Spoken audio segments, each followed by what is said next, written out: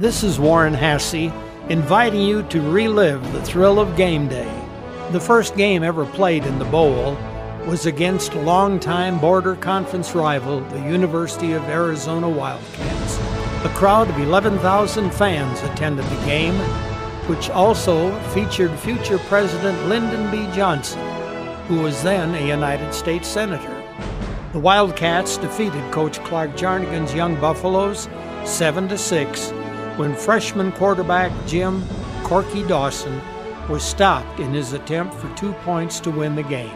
The point-after attempt came after Dawson had scored the Buffs' first touchdown ever in this new stadium on a 10-yard keeper. Now we celebrate 50 years of excitement, dedication, and excellence. This is the home of champions.